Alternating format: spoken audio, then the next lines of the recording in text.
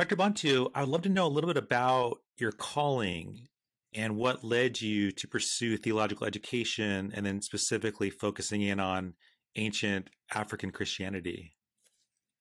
Oh yeah. Definitely. Well, yeah. Appreciate you asking. Yeah. I mean, I would say that my interest in academics and in early church and early African Christianity really I think it really comes out of a ministerial call and just really overall sense of mission and ministry. I would say that probably one of my biggest concerns or issues that I'm really passionate about is evangelism. I mean, I really have a heart of evangelism and wanting people to know Jesus as Lord and Savior. And I really ever since I was young, I've always been really concerned about just like this issue of like cultural alienation from the gospel. And I mean, what I mean by that is like the idea that that there's a kind of like an obstacle that often comes up in evangelism or in sharing the gospel with people, just around the idea that Christianity is kind of like inextricably rooted to a particular culture and therefore is not an option for people who don't fit that culture. And to be more specific, like around the world, people have this perception that Christianity is a like whatever they want to call it, like a Western religion or a white religion or an American religion, whatever the case may be, or whatever the term that's used. People have this idea that Christianity is associated with a particular people, and if it's not their people, then the gospel can oftentimes be rejected just out of hand, even without really fully understanding or having heard the fullness and the richness of the message of the gospel and the person and work and life and teachings of Jesus. Oftentimes that it's almost like the gift of Christianity is covered by kind of the wrapping and the packaging of like Western or white cultural identity. And I got really attuned to this, honestly, even at an early age, because I got saved as a young person. I grew up in an urban context in the west side of St. Louis, and I was saved at a young age, and I always really wrestled with not seeing my own culture reflected in the church. And this was like, I grew up, this is back in the 80s, and this is kind of one of the first hip hop generation. And I didn't, see people who looked or sounded or dressed or kind of acted like me reflected in church. I didn't see a concept of what it looked like to be who I was culturally in the church. And on the flip side, people in church that I saw who were really serious about Jesus didn't look, act, or sound anything like me or my homies. And so that already engendered in me a sense of, okay, there's who I am, and then there's what Christians are, and the two are not the same. And so as I grew in my desire and sense of call to ministry, I felt that I had to grow further away from and kind of separate from who I was culturally. And then I remember trying to share the gospel with other friends in middle school and high school and in my neighborhood growing up. And a lot of them were just, not interested in church or not interested in Christianity. And they as teenagers might not have been able to articulate why, but looking back now, I can see that a lot of it had to do with, again, the way that the gospel was being presented and the way the Christian life was being presented in a way that didn't resonate with the lifestyle and the identity that me and my community really had and espoused. And so, I ended up, I was really, concerned about this, and I ended up feeling called to ministry, and I had this desire to learn and to study and be able to study the word. So I went off to a Christian college. I left my community and went off to a Christian college, and I think I became even more concerned about this now that I was kind of in the halls of Christian academia and theology, and I was also again kind of not seeing myself reflected, or seeing my people reflected in theology or the way that theology and church history is being taught. So I became even more kind of concerned about it, and also I became opened up to again how this issue is really this perception of Christianity being a Western or white religion is really a global issue and a global crisis. And for people in First Nations communities or indigenous communities or in the Middle East or in Central and East Asia, all over the place. That people have this varying similar perspective on Christianity being linked to one culture. And so I think that's what really made me really passionate about the importance of contextualizing the gospel, and that for people to really own the Christian story according to their own people and tribes and cultures. And I started reading a lot of missiology and things on cross-cultural theology and ministry, and started really becoming interested in that. But I think I think what really grabbed my attention was actually after college, I wanted to go study more to prepare for ministry, and so I went to seminary. And when I was in seminary, my first year, I took a class on the ancient.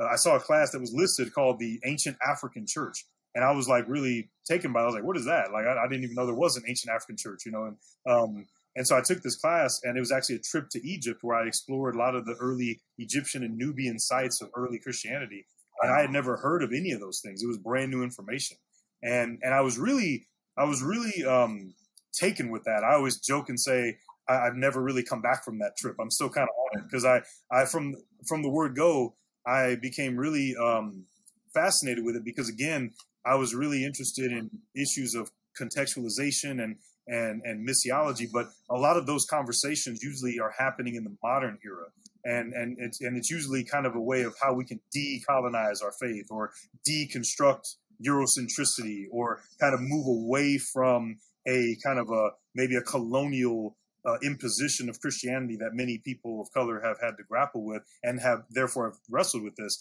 And while those conversations are necessary, I was really interested in ancient Christianity in Africa and in other non-Western parts of the world, because the thing that really interested me was that these were not like kind of post-colonial or decolonial or anti-colonial theologies, but these were what I like to call a-colonial theologies. Like there was actually, it was really empowering to find out that there were actually Christian traditions that developed completely free from colonialism or from westernization or from kind of any kind of imposed thing, and that they were able to freely develop in their own language and their own culture and their own kind of frameworks and their own theologies. And I just felt like, man, if more people knew that could encourage a lot of the conversations for those of us who have had to deal with, kind of deconstructing colonialism and oppression and white supremacy. It might really help to connect with and learn and be inspired by people who have been able to imagine God and read the Bible and interpret and do theology in a way that has been free from colonialism. That also could just help change. And that number one, it can help believers, honestly, to really connect with the fullness of the body of Christ. But also it can help in our evangelism, again, that for people who have these ideas that Christianity is a Western or a white man's religion, it blows that concept out of the water to realize that Christianity is global now, and it's always been global from day one. Whew, that is beautiful. That's fantastic. And I want to dig into that discovery period when you were in Egypt and kind of like looking into the rich Christian history that was developing, how theology was being developed in Africa, separate from what we know of like Reformed theology and things that were happening in Europe. Like that's very popular. But so I want to dig into that. Before I do, you touched on something in the beginning of your story that I want to dig into with you, and that is about finding our cultural identity at church and how important that is to see our culture, our identities reflected in church leadership. I'm Latino, but I have white privilege. And when I was at a church, I went to pretty much in my area is pretty much white churches that I've attended. And so I was really kind of ignorant to that whole world of like, oh, when somebody is coming in from a marginalized community or doesn't fit into the demographic of the church and they don't see themselves represented in leadership, like the impact that has on them. And it wasn't until my wife is Asian American, so my children are Asian American. And it wasn't until 15 years ago that my daughter was born that I began to really see through a new lens. And I started to look at my church and going, I'm not seeing women in leadership. I'm not seeing Asian people in leadership at my church. And so I began to think about all these things. And so shortly after that, I ended up moving to a church that was pretty much half or more Asian American, because I really wanted my children, I wanted my family to see themselves in leadership roles. I wanted them to see like their cultural identity being celebrated and honored within Christianity. But before that, I was totally ignorant to it. I wasn't even aware 15 years ago. So as you were kind of sharing that journey, I just want to like dig into that, like how important it is for people to realize. Because again, to me, it was brand new. Like this is 15 years ago. It wasn't even a thing. I never even thought about it. Like, why is it so important to have diversity in leadership, and also the impression your church is making if you are not representing different ethnicities in leadership? Yeah, that's such a great question. I actually just want to quickly quote. I have this thing here from Robin DiAngelo's book, White Fragility, and she gives some kind of staggering percentages here to help to visualize in 2021 when the book was written in the last few years about how white supremacy still functions in the world today. And she just basically gives some quick kind of numbers on some of the most influential sectors and aspects of the world and of U.S. civilization and how dominated it is by white people. And here's just some quick numbers. She says, out of the 10 richest U.S. Americans, 100% of them are white, and 7 of those 10 are the richest in the world. And the U.S. Congress is 90% white. U.S. governors are 96% white. The top military advisors are 100% white. People who decide what TV shows we see are 93% white. People who decide what books we read, 90% white. People who decide what news is covered, 85% white. People who decide what music is produced, 95% white. Teachers are 82% white. Full-time college professors are 84% white. And the owners of men's professional football teams are 97% white. And so, again, she's just given us a quick glance of like how much white people control every aspect of our entertainment, politics, culture, military, like every aspect of our society is dominated by white people. And I just share that to say that it is, it's important to everybody. Clearly, it's important to everybody to be represented. And oftentimes the people who are most out of touch with how important it is, ironically, are the people who are running things. And it makes all the sense in the world to not be in touch with it, because white people would probably be the first people to say, oh, it doesn't matter to me who's in charge, or it doesn't matter to me if I'm represented and all that kind of stuff. And even times we'll say things like, why do we have Black History Month? Why do we have Hispanic Heritage Month? Why do we have these things? Where's the White History Month? And I'm like, look around you. The world is in White History Month every minute of every day. And again, it's harder to acknowledge that. It's like explaining water to a fish. Or another analogy I heard someone use once I thought was helpful is like being a minority, and ethnic minority is like being left-handed, and being white is like being right-handed. For left-handed people, my oldest daughter's left-handed. Left-handed people bring up their handedness on a regular basis. Like they are reminded of their handedness on a regular basis when everything, balconies and desks and so many things are made for right-handed people. And so if you're right-handed like me,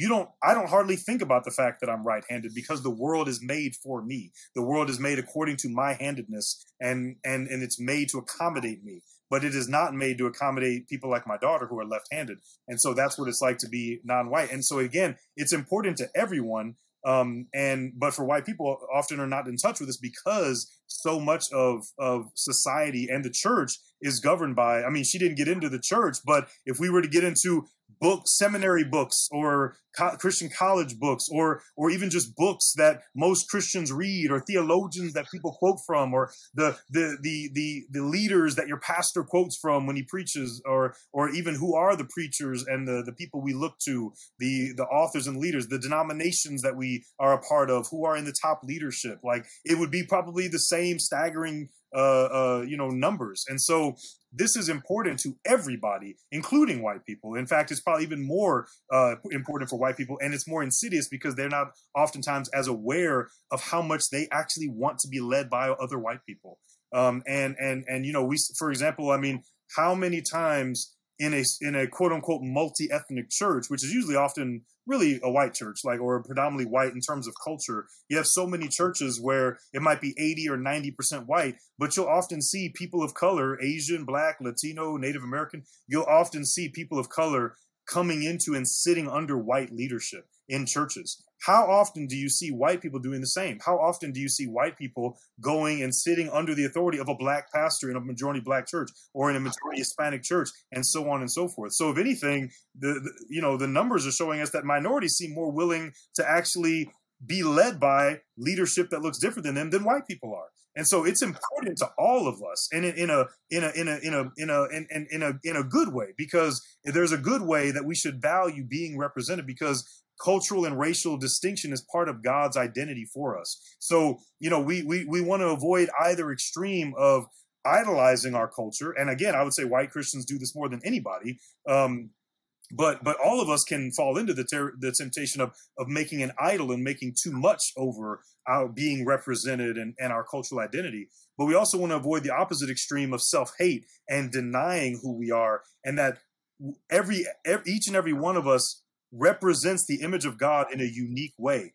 Just like male and female equally represent the image of God in unique ways, men represent the image of God in ways that women do not and cannot represent the image of God. And women represent the image of God in unique ways that men cannot and do not represent the image of God. And we need each other in order to fully reflect as humanity the image of God. And it's the same thing with race, that black people, Asian, Native American, white people, all of us represent the image of God in unique ways, and we need each other. That means that we need to, that right there brings the balance of showing that we can't make an idol of ourselves and think that we're all it, because we're incomplete without everyone else. And yet at the same time, we also have to avoid the other extreme of self-hatred and say, but I am a part of the body as well. I am just as much a part of the body, and I might be the eye or the hand or the foot or the knee, but I am just as integral to the body as everything else that is united under the head of Jesus Christ. And we are living in a time where the white part of the body has gotten way too much overexposure in the global body of Christ. And yet, and believers of color have gotten so little representation and leadership and presence. And so it's necessary for all of us to be reflected in the body of Christ. Peter, when God spoke to him in Acts 10, he said, kill and eat at the animals on the sheet. And he said, I'm not touching anything that's unclean. And God said, do not call unclean what I have made clean. And we know that God was preparing Peter for the reception of the Gentiles into the church.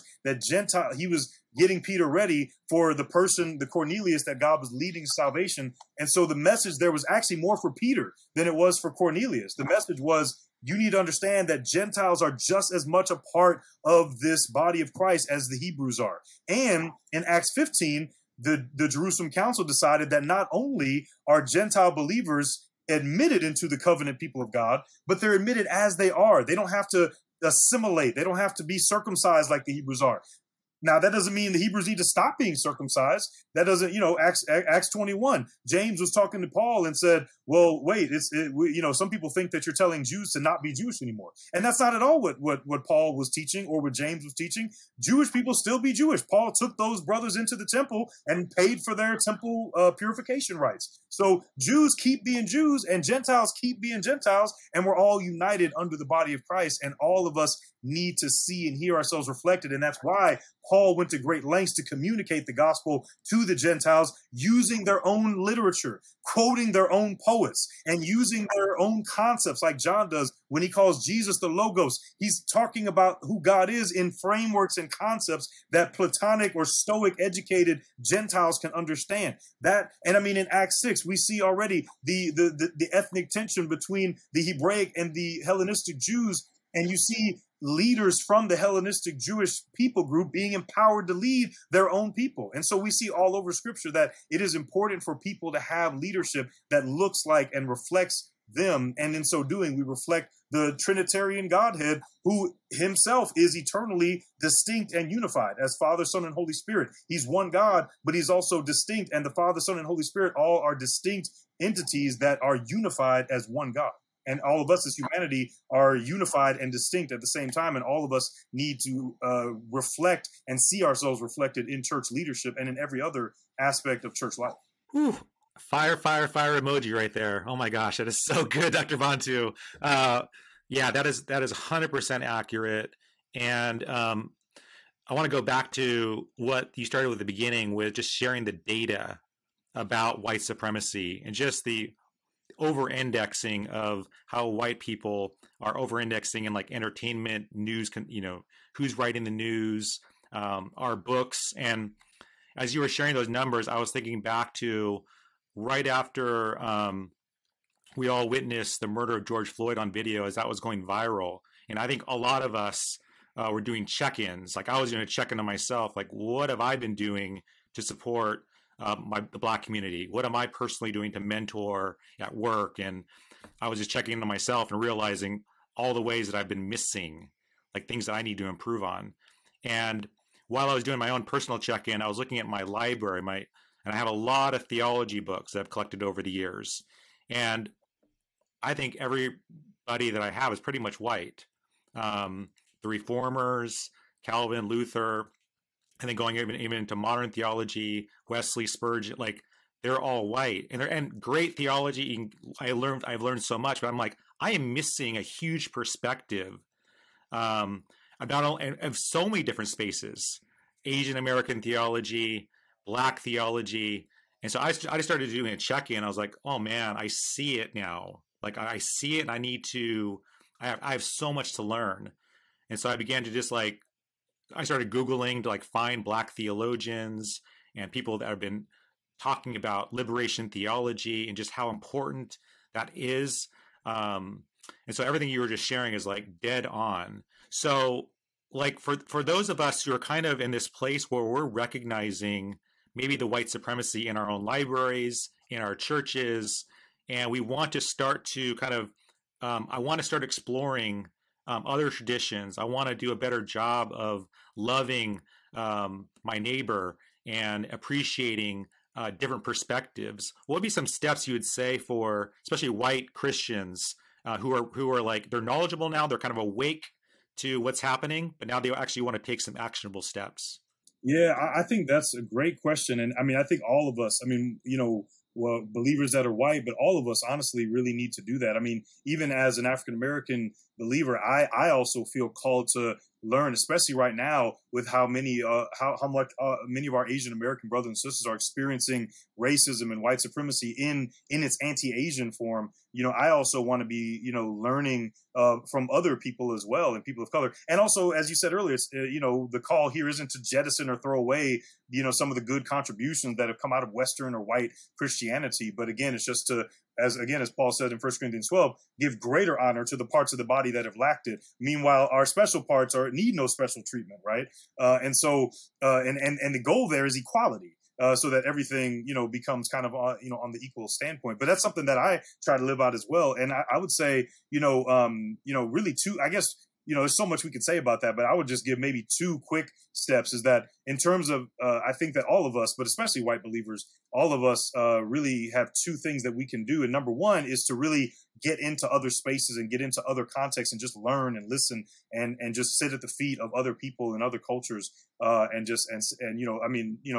had the privilege and opportunity to just through relationships and through different contexts to really be, one of my closest mentors in my life is Dr. Soong-Chan Rah, who has taught me a lot about just about the gospel and about the church. But also, especially in times like this, when I'm seeing how my Asian American brothers and sisters are suffering and experiencing white supremacy, it's helpful to have relationships and mentors like him who can really help me to know how to be a good ally, so that it's not like a tokenizing thing, or it's not like can you help me fill my quota to, do something good for Black people or for Asian people, but it's out of a relationship. And also, and another example is like, institutionally is like, I'll give a shout out to NATES, which is it's called NATES, an Indigenous Learning Community, which is a consortium and a community of Indigenous theologians, and that's a community I'm a part of. And it's been a great opportunity for me, again, as an African American, to sit at the feet of and be a part of an annual gathering and a space that I would recommend to anybody. But to be welcomed into that even to learn about some of the ways that indigenous people have been and still are suffering white supremacy and land violation and genocide and all other kinds of forms of racism, even at the hands of people who claim to be Christians, and things that have been done to their communities in the name of Christianity. It's been so blessed. Been such a blessing for me to be able to connect with other people of color and to go to their conferences and go to their spaces and read books. And I think all of us have time and opportunities to go to conferences, go to churches, go to go into spaces and reading books that are in, as you mentioned, like going into reading other books and just trying to sit at the feet and listen and learn and just hearing and listening, rather than always feeling like we need to ask a question or always jump to like what can I do? How can I fix these things? But just to really just sit and listen and learn and lament and just kind of pause, before trying to come with answers or come with like questions that really are ultimately aimed at us trying to escape the pain of lamenting and grieving the sin, the corporate and systemic sin that's been done. But again, just to stop, listen, and learn and lament, from different communities. And then I think the second thing is that we need to look inwardly at our own people and our own context, and we need to engage prophetically. And I think this is true for all of us, but especially if we're talking about white believers. Oftentimes, a lot of times, people of color will have trauma be added on to by sometimes partially well-intended white people coming to ask lots of questions. I mean, you mentioned George Floyd. Like, I think I can speak for many Black pastors and leaders that, this summer our phones and email accounts were blowing up with white evangelicals saying, "What can I do? What can I do?" And while that's, well-intentioned and honorable in some ways, oftentimes there can be a burden placed on people of color to kind of be the teacher or to be the voice or to be even the prophet to speak truth, when in reality, white supremacy is a mess that white people have made. And so it's really not appropriate to ask people of color to clean up the mess that has been made by white people. And there are many people of color who are willing and ready to link up and partner, but oftentimes those people of color get taken advantage of and get abused in white evangelical space, and they burn out. And I think that, again, first and foremost, white people need to deal with their own issue. And whether it's at the Thanksgiving table or whether it's at the board meeting or the elder meeting or whether it's in conference form or book or blog or podcast form or one-on-one conversation, white people need to speak prophetically and take up the brunt of the bulk of the work of challenging and speaking against systemic racism and destabilizing and deconstructing it. And also people of color need to do the same in their own communities as well, for the ways in which we have also, imbibed and appropriated many aspects of racism and oppression, even ourselves. Yeah. And you touched on such a really important topic, which is when a marginalized community is suffering, when there's violence done to that community, when they're being re-traumatized, it's super important for other communities to reach out, to support and care and voice their concerns and stand with those communities. But also at the same time, like you're saying, like being careful not to add extra burden to, like, can you educate me when somebody's hurting, when they're going through anxiety, depression, that's not the time to start burdening them with like requests for blog posts, podcasts, right? Whatever it is, like you need to let them grieve. And then when they're ready, they can come and talk to you. But in the meantime, you know what you can do. You can go on Google, you can go research, you can get involved, you can like begin to make some statements, make donations. There's things that we can all do.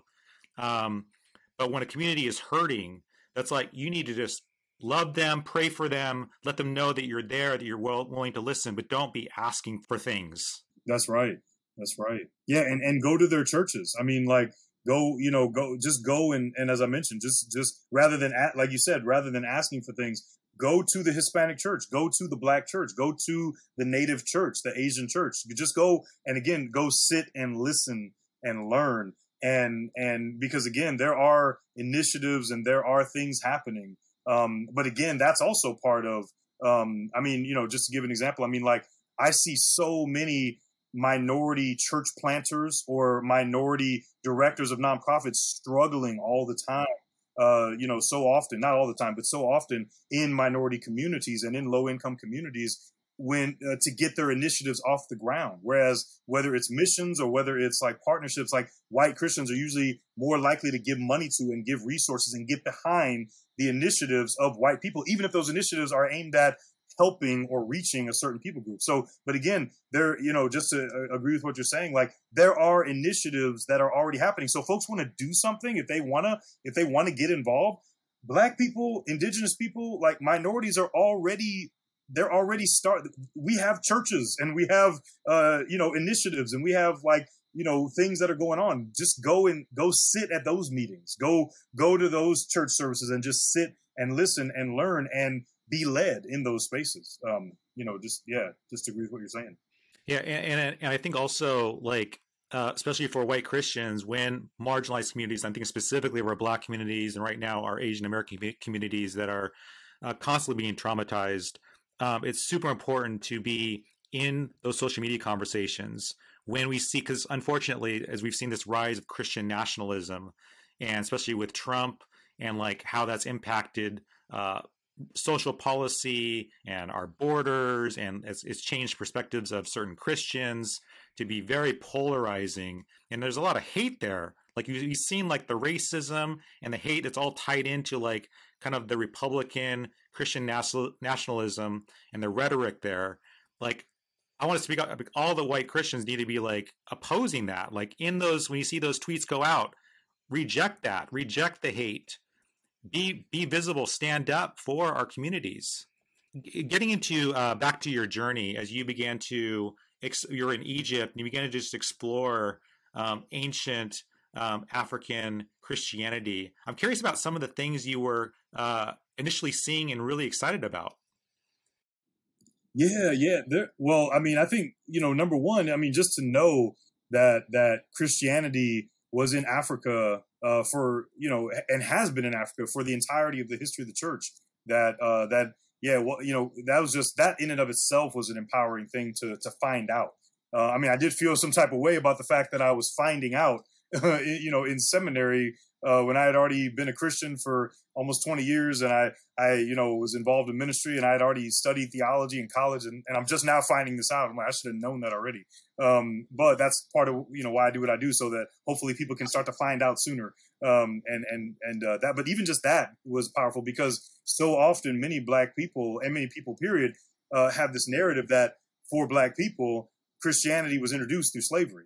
And that before slavery, Black people didn't know the gospel. There were no Black Christians or African Christians. And so that was really powerful, just to find out that the beginnings of Christianity for African people on the continent and in the diaspora did not begin with slavery, but that God was actually already at work among African people from the very beginning.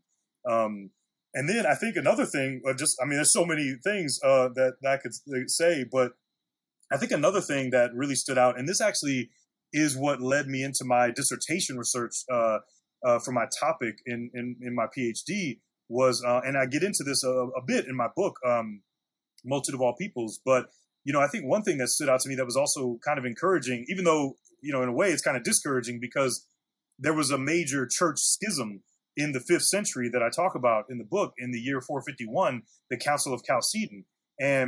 And that was kind of the dividing point between the overwhelming majority of most of these ancient African Christian communities, and actually many of the communities in the Middle East and in Asia. This was actually kind of the big breaking point between the Church of the West and the Church of Africa and Asia.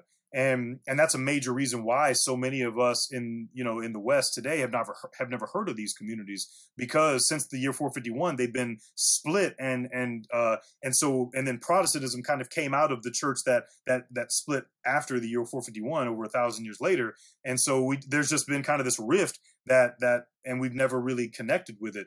So I mean, that's a bad thing, and that's lamentable. But one of the interesting things and actually kind of encouraging things about that, even in the midst of that sad thing, was for me to learn and realize that not only have there been Christian churches in Africa since the very beginning of the church, but not only that, but also that they had a unique theology that was distinct from the European theology, and that in fact not only was it distinct, but it was actually at odds with the European theology. In fact, there's a long and ugly history of Western Christian persecution of African Christians, in the 400s and 500s and 600s. And so despite the fact that that's a bad thing, it's actually kind of encouraging because, again, so many people think that Christianity is a Western white religion and it only started for Black people in slavery. And there's even a lot of people in the Black community around the world, whether it's in the Americas or in Europe or on the continent. There's many people of African descent that sometimes think that, Christianity came from the white man and it was imposed upon us. And we've just kind of imbibed and regurgitated a Eurocentric Christianity. And so it's really encouraging actually to find out that not only were there African Christians from day one, but they also maintained their own distinct doctrine and their own distinct African theology that was not only different from the European theology, but it was actually even like that there was a strong sense of tension. So that just speaks to the ingenuity and the independence of ancient African Christianity. Oh, that's fantastic. Yeah, this is like all new to me. Like, this is super exciting to hear this because, like I said, the churches I was raised in primarily provided like theology from Europe. Like, that's where a lot of the theology that I was taught. And so, as you're talking and discussing like the theology and the churches that were in development in Africa at the same time, as you kind of like, because you're coming in already like studying the Bible, already knowing theology. Now you're learning about African Christianity. What were some of the things that were happening maybe like in Europe? Because like the Reformation happening like 1500 in Africa. I was kind of curious, like, are there any correlations in doctrines or areas where there were differences that were kind of emerging between the churches in Europe and the churches in Africa? Yeah. Definitely. Well, and again, I think that that council that I just mentioned, and then kind of a lot of the tension and the schism that grew out of that is probably the best example to just talk about some of the correlations, but also some of the differences between the Christianity that became dominant in what would later become known as Europe, and then the Christianity that became dominant in what would later become known as Africa. And again, the Council of Chalcedon was a Roman Church council that was trying to figure out how to, talk about the humanity and divinity of Jesus. Now again, you mentioned correlations, and see, this is another point of importance, because another reason why so many of these ancient African and Asian Christian churches have been denied throughout history and underlooked or overlooked and understudied is because they've often been erroneously or unnecessarily been deemed as heretics. And you can honestly see this Eurocentric narrative being regurgitated even in many evangelical Western modern church history textbooks. Like, in the omission of many of these church histories, they're often not mentioned, or if they are mentioned, they're briefly kind of just brushed aside as heretical. And the Council of Chalcedon in 451, which was superintended by the Roman Empire and the Pope of the Roman Church, is often presented as like the perfect middle ground, as it was like the best way of articulating the humanity and divinity of Jesus. Now, to be clear, all of the Christians in Europe and Asia and Africa, the majority of Christians in these parts of the world, and the popes and the main leaders of these different places, they all believed that Jesus was fully God and fully human, and that he was the only way, truth, and the life. And they believed in the incarnation, the crucifixion, the resurrection, the Trinity. Everybody is a Christian. Everybody agreed on the fundamentals of the faith, and everyone believed that he was fully God and fully human. But they had different ideas about how to talk about that and how to word it or how to phrase it. And the Council of Chalcedon basically put out the language of saying that Jesus is one person, but he has two natures. So his humanity and divinity are unique natures, but they both exist in the one person. So a lot of that has to do with kind of like your understanding of Greek and Greek concepts and the difference between person and nature in that language. But some of these other people in other places and in other languages didn't have the same nuance between person and nature. And so in Africa, for example, many of the churches in Egypt and Nubia and Ethiopia, they did not like that definition, because to them it sounded like what was being said was that there are two Jesuses. Now, to be fair, that's not what the Roman Church was saying, but that's how it felt. And so they said, oh, he's one nature. Now, conversely, the Roman Church misunderstood their theology and still does to this day, and basically caricaturize their theology as saying, well, you don't really believe, if you say one nature, that means you don't really believe Jesus is fully human. You think he's only God. Now, that's not at all what they were saying. That's not at all what the Egyptian or the Ethiopian church has ever believed. They have always believed in the full humanity and full divinity of Jesus. They just have a problem with the language of two natures. And so they say one nature. But they believe that that one nature is both fully God and fully human, just like the Western church believes that the one person of Jesus is fully God and fully human. So it was really a lot of semantic, linguistic, cultural, political differences that led to this major schism. But since the Roman church had more power, they came in and started to impose their theology. And you actually had Roman popes and bishops and monks backed by Roman soldiers and the Roman emperor coming into Egypt and coming into Syria and Arabia and imposing their doctrine and saying, you have to say two natures. If you don't believe in two natures, you're not a Christian and we're going to kill you. And they literally did often either kill church leaders in the Middle East or in Africa, or they would sometimes kidnap them and put in place a Roman leader that had their doctrine. So this was centuries of Christian on Christian violence that took place up until the Islamic conquest. And by the time the Muslims came on the scene in the 600s, many of the Christians in this part of the world, they had already been being persecuted by Roman Christians for 200 years. And so by the time the Muslims came and took over the Persian Empire and the eastern half of the Roman Empire, the Romans just left and abandoned those Christians. And then they became double minorities in their own lands, but now under Islamic hegemony, which is still the case to this day.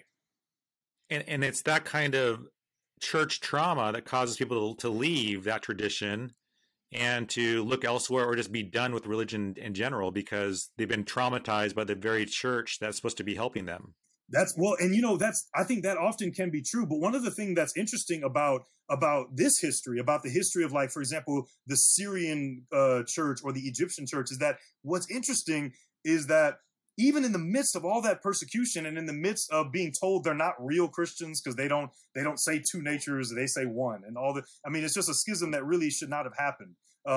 But despite that, that actually encouraged them to dig deeper into their own tradition and actually claim their own Egyptian Christian tradition or their own Syrian Christian tradition or their own Persian Christian tradition and reject the Roman church. So it's interesting because rather than rejecting, I think there's a lesson actually in this for a lot of modern Christians today, and this is why I was saying earlier how it can be helpful for people of color, especially Christians of color, who have to grapple with decolonization and church hurt and the complicitness of the church with Christian nationalism and all that kind of stuff. What's interesting is that in these ancient churches, they did not allow the oppression and the kind of overemphasis of theological and linguistic semantic nuance to ruin Jesus for them. They still clung tightly to Jesus and to their own tradition. And what they did is they rejected the Western church. They didn't reject the church. They didn't reject the gospel. They rejected the Western version of it. And they clung tighter to their own. And they basically said, we are Orthodox. We are the real Christians. We are the real church. This is what the Egyptian, the Ethiopian, the Syrian church said to themselves. And that was actually what helped them to weather the storm of European Christian oppression and then later Muslim oppression. And that is what has helped them survive even to this day. 1,400 years later, they are still alive and kicking, even though they're still being persecuted. They're still being martyred by their faith on beaches in Libya. They are still, the more they are persecuted, they get more passionate about it. They tattoo it on their wrists, on their foreheads. They do this in places where they can be killed for their faith in Jesus Christ. And I think it's a really strong testament, again, to many of us who, I think many of us need to learn from that kind of faith and that kind of resilience, because so often we will see things like the Capitol in January, and we will allow American exceptionalistic, white supremacist, oppressive expressions or really perversions of Christianity. We will allow that to speak for the Church of Jesus Christ. And we will think that that is the true representative. And then we will sometimes be tempted to, or as you said, reject the church on those grounds. But we have to learn from the Coptic and the Syrian faith of old and say, no.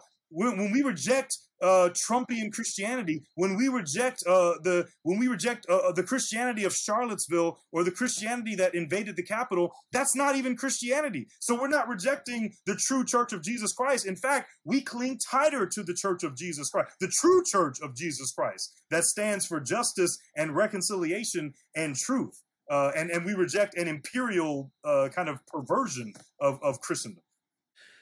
Ooh, and that's like, as you're talking about that, I'm like, that is the Holy Spirit too.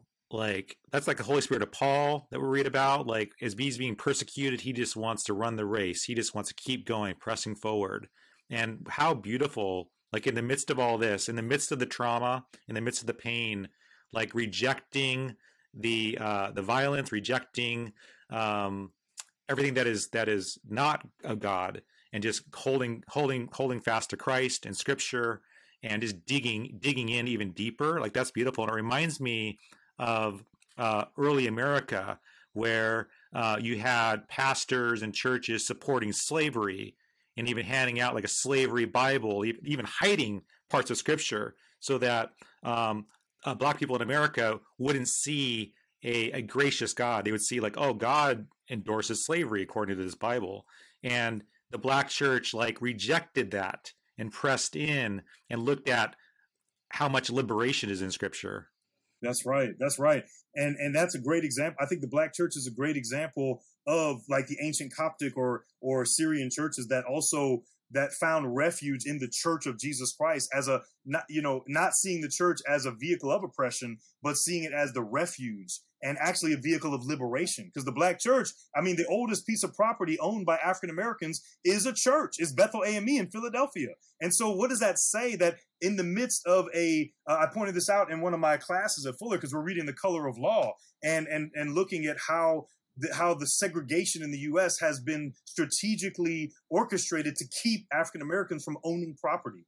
And in a country where Black people have been historically and systemically and still are kept out of home ownership and property ownership, it's so it's so symbolically powerful to realize that in the midst of that marginalization, the oldest piece of property owned by African Americans is a church. And that has been the place of refuge. And the Black church is still the #1 Black institution in any Black community around the country. It is still the cornerstone of the Black community. And also, that mentality that you were talking about, that really, again, reflects this ancient African really kind of nuance between kind of like, again, Christianity and Christendom, which are two totally different things. And we see that in Jesus, right? Jesus calls his people to grab a hold of him and to become a part of the kingdom of God. But there, he calls people to that unapologetically. And then at the same time, he vehemently denounces oppressive religion. And he vehemently denounces, the religion and practices of the Pharisees. And so we see that same spirit reflected in the ancient Egyptian church and the ancient Syrian church. And as you said, in the Black church, because I think it was said no better than by Frederick Douglass, who in his biography talked about how he said, I think the way he put it was, between the Christianity of Christ and the Christianity of this land, I recognize the widest possible difference. And he said, there's no good reason except for a deceitful one to call the religion of this land Christianity. And he said, I love the peaceful Christianity of Christ. And so therefore I hate the slave holding, slave whipping, lynching religion of this land. Because if you love the Christianity of Christ, Frederick Douglass says, you have to hate false Christianities that endorse oppression, and vice versa. If you love oppressive perversions of Christendom, then that means you hate the Christianity of Jesus Christ. This is what Frederick Douglass said, and I think he put it real well. And as you said, born and raised in slavery. So even in the midst of slavery, even in the midst of having a heretical Bible, because the word has something to say about taking or removing words from the Bible. So having a Bible, a so-called slave Bible that strategically removes the passages about freedom, and yet the Holy Spirit spoke to the slaves anyway. The Holy Spirit got around white supremacy and spoke to the slaves. And so the slaves sang Negro spirituals about going down and telling Pharaoh, let my people go. So the freedom message in Scripture still arrived to God's people anyway. And so how powerful is that to know that the Holy Spirit still spoke to Frederick Douglass and spoke to the slaves and the Negro spirituals, even in the midst of, in the full kind of fleshing out of the American project of white supremacy in slavery and land theft. And in the middle of all that, Frederick Douglass was still able to nuance and delineate between, there's this oppressive Christian church thing that's going on, and that's from the devil. But then there's actually the true gospel of Jesus Christ. So if the Coptics could understand it in the 600s and 700s, and if Frederick Douglass could understand it in the 1800s, then that's our encouragement, I think, for us today in the church as we are wrestling with church hurt and all these kind of things. That yes, I'm not trying to invalidate that. We need to lament and grieve and prophetically engage, but we just also have to be very clear again about the true gospel of Jesus Christ that leads to justice, and that's what we need to. That needs to be our refuge in order to deal with. And also to be able to delineate and critique any kind of heretical expression of the church.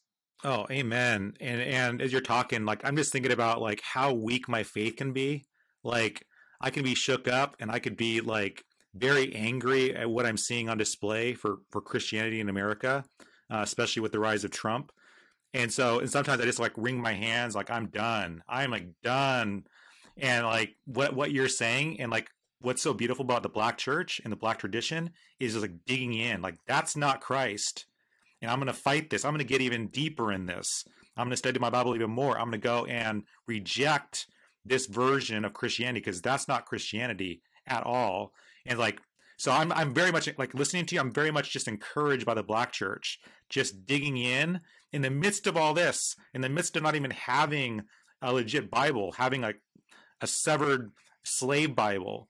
Like the Holy Spirit moved through that and still strengthened the Black church. And I look at that, I'm like, man, I can learn so much because my faith is so weak at times where I'm like, I could feel like I'm done. And I haven't even dealt with what the Black church has gone through. Mm-hmm. Amen. Amen. So I know we're up at our time. So thank you so much for hanging out with me. I guess the last question I had is for parents listening in. I was talking with a friend of mine, and I was asking him about like just raising children and how do we raise up this next generation of anti-racist children. And he was saying, he's like, you know how you raise racist children? And I was like, well, I can think of a couple ways. He's like, well, number one, don't address race in the home. Just don't even talk about it. And I was like, really? And I started beginning to think about that. And I was like, that is so true. If you don't acknowledge it, that's one way to make sure your children are going to be racist in the future. So I was wondering, like, maybe for last minute things for those who are parents listening in, who are on this mission to build a more inclusive church, a more loving church, and they want to make sure their children are being raised properly. Any advice you'd have for parents on raising anti-racist children? Yeah, that's a great question. That's a unique one. I don't get that one usually, but I think it's a great one. I mean, I think that there Black people and white people have and I come from actually a mixed parent household, and so Black people and white people have very different and very opposing parenting methods, and that's something that I think we've carried from the African continent, because Black parents. I would say in general, and these are generalizations and no generalization is true for everybody, but in general, I think a lot of time, and there's some good in this, white parents love the idea of encouraging their children's individuality and nurturing their children's individual voice and not being too kind of authoritarian or but really wanting kids to feel free. And that's good in many ways. But I think that a lot of times, honestly, even in the way that white people sometimes parent can in and of itself exacerbate white supremacy. I always tell people, for white people, especially if they don't want their kids to grow up acting like they're the center of the universe, don't raise them like they are, and help them to learn that from an early age. And that's, again, not to, I think there's a lot of good in like white parenting styles as well. But I think that, as you said, addressing race and racism, and this is for all people of color, but especially for white parents, to really be able to discipline their children in godliness, as the word tells us, and really discipline them in racial solidarity. And I think also, but also especially for all people, but especially for people of color, I think it's really important to surround their kids with positive images of themselves and be very intentional about that. That is extremely hard to do. It's a lot of work. It's a lot of going and finding things, to find cartoons and books and events and things to put kids around. But my wife and I, my wife is Puerto Rican, so we have multiracial children, and we are very intentional about like having our kids in programs that are not only with Latinos, but that are in Spanish. And then we have them in Black programs, like swimming classes and gymnastics programs. We have them in white programs as well, because we want our kids to know how to be around all people. But we especially emphasize, like with our books we have them read, or play dates we get together. We want our kid. We have to be very intentional to make sure our kids are around all of their background. And we also have Asian and Native American friends as well, because we want them to be exposed to their own culture and their own identity and see themselves reflected, but also to learn how to be around other people from a very young age. And not only racially, but also socioeconomically. We want our kids to know how to flow in the hood, and we also want them to know how to flow in the suburbs. And so that's something that I would just say is like addressing issues of racism, and also critiquing what they're watching with them so they can notice it. Like even little things. Like my kids are so woke. They're only 9 and 11, but they're like woke to me. Like they'll be pointing out stuff all the time. Like that's racist, like we'll be watching a movie, a cartoon, right? And then as soon as an Asian character comes on the screen, all of a sudden you hear like a gong in the background, or you hear like an arhu playing or something, and the music sounds Asian all of a sudden. And my kids will be like, that's racist. They're only playing Asian music now because the Asian person's on. And I'm like, yes, that's right. There that's you go. Yeah, so I love that. Yeah, yeah. Yeah, that's fantastic. Oh, what a beautiful message. And I think the keys there you're talking about is like just being intentional as parents, and also just being intentional at everything about how do we be aware of white supremacy? How do we be aware of what we're taking in, whether it's the media, the books we're reading, and what are we doing to educate ourselves, to be intentional, to grow in empathy, and keep learning. Like it's never ending. We have so much to learn, and it's beautiful to hear what you're practically doing with your kids to expose them to all different types of ethnicities through the different programs that they're in. Like what a beautiful experience they're going to be growing up in, and that is what a great example you're setting. So Dr. Bantu, I want to thank you so much for being on the show and talking with us about African Christianity and just all the work that we all can be doing to better create inclusive environments in our churches. Amen. Thanks for having me. Hey, thank you so much for checking out this video clip from the Delgado podcast. To get more videos like this, simply subscribe here on YouTube. You can also download the full episode of each show on iTunes, Spotify, Google Play, or your favorite podcast player. Take care.